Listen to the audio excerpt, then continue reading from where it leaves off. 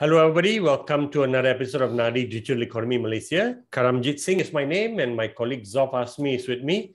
We have 4 stories for you today, and I'm hopeful it will not take the normal 19, 20, 21 minutes we always take.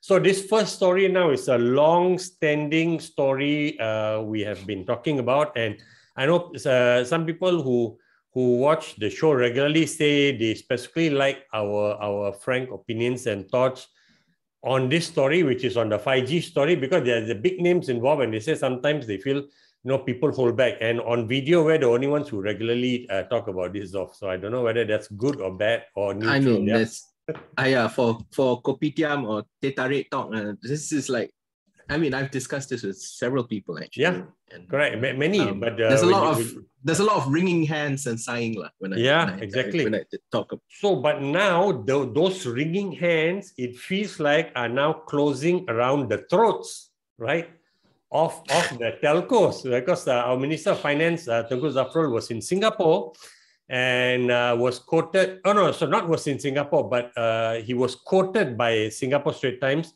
to say that, look, the deadline will not be extended, right? Reaffirming what the minister said, but also that the government will now consider other operators, right? Or other parties to issue license for 5G. And I'm like, whoa, wait a minute, man.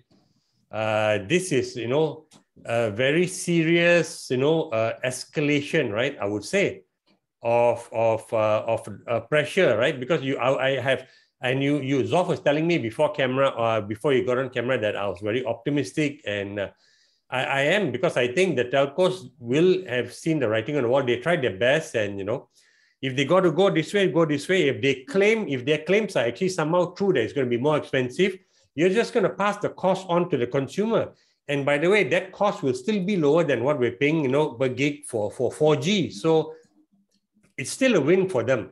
But I understand that they are, they are listed companies and they have shareholders. And I thought Tengku Zafrul's comment that, the government will not be, we cannot be, I'm trying to look for the exact phrase. He said that the interests of the country and its people must take precedence over the telco's narrow commercial interests. Now, as somebody who's a corporate guy himself, I don't know whether it's misquoted there or what, but that's definitely a extremely unfair statement to make, because the telcos go into business because they see a commercial opportunity. No telcos go into the business of providing connectivity to the market because they say, hey, I want to help the bottom 20%, right, get as much services as the top 50% and at the rate that's commensurate. No, it doesn't happen.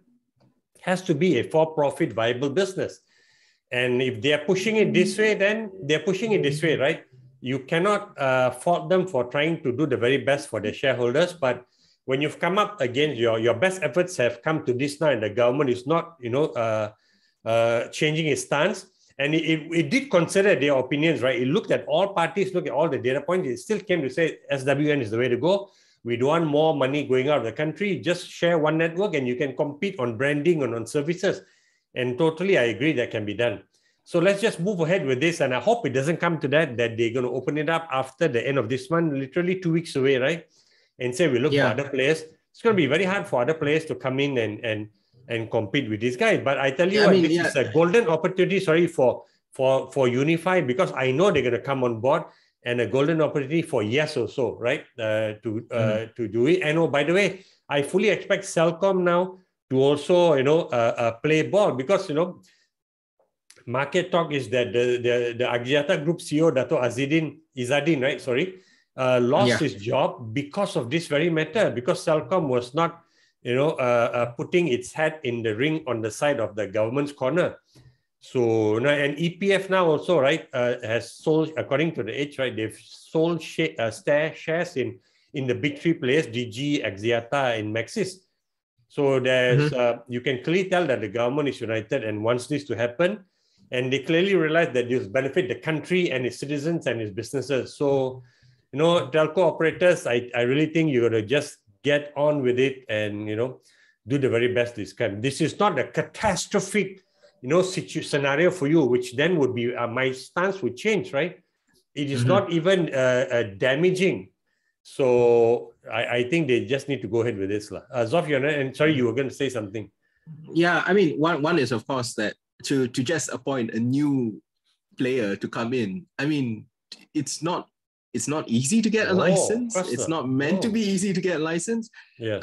If you appoint a new player and you shortcut a license, there'll be a lot of noise from all parties concerned. I think there'll be a lot of complaints. Yeah. And then there's also the question mark: can they deliver? Right? I mean, if you appoint some new party, so I would agree that having to appoint a new party is definitely really low on the list of where you want to be. The other thing which I wanted to highlight, of course, was the fact that while this was going on, the other news that ran in parallel was that the Ministry of Telecommunications had directed MCMC to do this mapping of the levels of internet speed around the country, followed by saying that they will take regulatory action against ISP. So we're not even talking 5G, right? We're talking about So it's almost like to say, you want to talk about giving the best 5G experience, the government is as if saying, if you can't even do the 4G properly, what? And I think that has been one of the points, at least Ralph Marshall has made, that the rollout of 4G was not as equitable. As it should have been, right? Yep, there you go. So that's where we are on that. Yeah, no, sorry. By the way, the minister did say that he's confident the telcos. He said high confidence that the telcos can get this right, and he said let's just all move forward and think about national interest. And also, by the way, interesting. He urged his ministry to focus on all the other initiatives also, right? You got to remember the ministry is not just the telecommunication industry. They also focus on. They got 5 priority areas, which another one is digital economy, which is the raison d'entrée of us having this show and having this conversation. Also the creative economy and government communications, right? And cybersecurity, which is now dovetailed nicely into the next area you're talk about, right? Yes, cybersecurity has been important for the last, God knows how many years. Every time I could have written the same article about cybersecurity, and the article would have gone something like, cybersecurity is very important. It's so prevalent that it's not a question of if it happens or when, but when a breach happens. And then the third part would be like, everyone is trying to do their best, but it feels like at the end of the day, the end user is at the losing end. And this is going to be the case even for this next story, because, there's a company called StoreHub, and StoreHub does POS systems, right? Point of sale. It's a promising startup. Yep. Yes. And what happened was that the story broke that they have had 1.7 billion records of 1 million people. The data has been out there. And this includes data such as their names, their phone numbers, their email addresses, their physical addresses, and things like that. Yep. Now, StoreHub were quite quick to step up and say, hey, hang on. It doesn't include things like your financial data. And I assume financial data means things like credit card information, which is what people really worry about. But just as an example of how serious this private information leaking is, just in the last few days, there's been this scam going around WhatsApp. The police allegedly send you this letter saying you're a suspect in a drug case inquiry. And they have this PDF of a letter, which looks very official, which looks really nice. And then right up there is your name and your IC number, and I think your address is there as well. So, this is how this personal data is used. It's used to sometimes to try to convince you that something is legitimate, right? Yes. So for the last few weeks, Karam and I, we've been saying, what's the government doing about this? What are they saying about this? Have they finally said and done something, do you think? I don't think so. This is one example, I think. But we've been talking about previous example where ministries, right, have had apparently the data has been their servers have been penetrated, their data has been retrieved, and they don't say anything. It's not us. So I know we've got statements from the National Security Council here saying, right, and MCMC saying, hey, you all got to back up and do something. This should have started way before. When you keep letting things slide, this is what you get. And I've spoken about this also, right? That just the quality of staff in some of these agencies and ministries, especially right, in the technology units, are just not good enough. There's not enough of that sense of purpose and a sense of not sense of purpose, but that fear factor that they're going to be held accountable if something like this happens. And you look at StoreHub, right? How fast they replied. They apparently were first told in February of this year, right, by Amazon Web Services. They say they fixed it, but there's still an issue. 1.7 billion, right? Data points is huge. 1.7 billion records. It's not just them, right? It's their I think it's their, they mentioned a few thousand of their merchants, and then the customers of those merchants. That's where the long tail of this is, right? The customer of those merchants, their information, which means that then potentially yours and my information could be also part of this 1.7 billion. And hey, we are talking so coolly about this. We should be upset, banging table. Hey, I've said this before. I'll say this again. If somebody sneaks into your house, takes out your IC from your wallet and copies all that information down and then leaves your house, right? You would be really upset. You'd be like, why is someone breaking into my house and doing this, right? Exactly, yeah. We should be at least this level of upsetness. Yeah. True. But anyway, that is that. Then we'll see how this plays out. But any kudos to StoreHub for coming out immediately and responding and doing something about this. And by the way, I was while you were talking, I was there. This is the picture of the StoreHub founder, who is who is one of a lot of blue screen there. Yeah, who is one of DNA's Gujarati 50 lah. So we've got him on under the radar. Okay, not under, on the radar. Okay, so anyway, next story, MTDC. And SDEC, which is Sarawak Digital Economy Corporation, in Sarawak are now launching a prototype. I love this, right? A prototype lab partnering with, they're both partnering each other to boost adoption of 4IR, right, in the state. So, and it's going to have, and apparently the state now, because of this, is going to get its first ever 4IR facility. And you've got MTDC has got some partners who are familiar with 4IR who are going to be part of this to help the businesses that come and say, hey, 4IR, we've heard about this. Since our state government is so serious now setting up this lab, can we understand more? How can it help our business? Because they will only come forward if they believe that adoption of 4IR will help their business. And I really like this collaboration. And it's important enough that even the chairman of MTDC, right, Tan Sri Abdul Rahman Mahmad, who was formerly the Director General of MITI, right? He was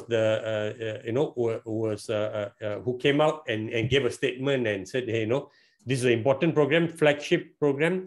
We're going to make sure we execute this well so that then obviously you can roll this out in other states also. Correct, Zoff? Mm-hmm. Yeah. I mean, I have to say, I have to commend Sarawak in terms of ambition, in terms of what they have on paper. Actually, and this is when I went and I talked to actually the CEO of SDEC, and he said, like, we cannot be reliant on federal government to just give us stuff, right? We also have to do our own thing, which I thought was very good. And they have a plan, they have pillars and everything. But personally, I feel the rollout adoption is not as fast as it should be. Of course, because look, because Zoff, you can provide the facilities and the support, but then you cannot force the horse to come to the water container. What do you call it? Who is your horse, Truff? Who is the horse you're talking about? The horse are the SMEs out there. These are the startups out there, because these are the companies out there that will benefit from this. So the business associations, right? I think in Sarawak, business associations play an interesting role, very influential. They need to be on board. I actually wish that this signing ceremony had the state FMM chapter and some business association groups also be part of this. I think that would have been even much better. So, but anyway, It is what it is. So maybe now we move on to the last story. Yep, Zoff? Yeah, it's just a very quick story. Okay. So Touch and Go announced that they're now allowing cross-border payments. So you can take your Touch and Go wallet, travel to Singapore, and then use it in Singapore, albeit in this very narrow and very restrictive case. So Hey, specifically, that's the largest cab companies in Singapore. Okay, let me just explain, right? Let me just explain. Back, I said. So, if you happen to take a taxi in Singapore that is with the Comfort Delgro company, then you may use your Touch and Go wallet to pay for the taxi ride. Yes. So, I think, by the way, last year, Bank Negara and Singapore Monetary Association, Singapore said that by the end of this year, right, they'll do it now, and their version of Do It Now, which is called Pay Now, will be interoperative, right? Interoperable. Yep. Awesome. Is that the right phrase? Yes. So am I excited about the possibility that I can just whip out my phone and pay something through my Maybank to you type app? Maybe, I don't know, but certainly sort of like making it easy for these cross-border financial transactions to take place. I think it's a very, very important puzzle if you want to talk about. And Delgro, Comfort Delgro is actually, they're the largest. I'm surprised. I was going to say 15,000 cabs. They're actually down to 9,000, man. I remember that they were like around at least 12,000 before. Like this was like 2019. So they've come down dramatically. And I think because there are a lot more individuals, right, in the gig economy. You've got your Grab and you've got even Gojek also is there, right? They're offering, vehicles. Yes, Gojek is very competitive. So wow, that shows how digital, right, is disrupting mainstream economy businesses. But Comfort Delgro is not complaining, right? They're just moving on and doing the best they can to adopt and to compete. So that's what's happening there. And I think this is good, and I know that after this move, there'll be more Singapore companies wanting to partner with Touch and Go also, and look forward to that for sure. But anyway, this feel like it's a short show, but that's fine. Yeah, we always want to try to keep it to like around 15 minutes. Any closing remarks, Sof, before we end the show? I know that's just take care, and I think we're going to get more news this week as we and run up to the June deadline. And to show our digital economy is moving ahead in Malaysia. All right, see you all. Bye bye.